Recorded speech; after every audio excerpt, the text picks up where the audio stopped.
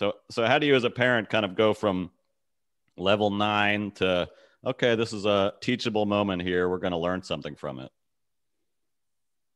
I think that we failed miserably when really evaluating like what we feel we ought to capture and handle later, or how we ought to do it in the moment, or really there's a barrier between even that teachable moment, and that's usually getting on the same page with the person that you're either married to or dating or co-parenting with, because usually the styles are different.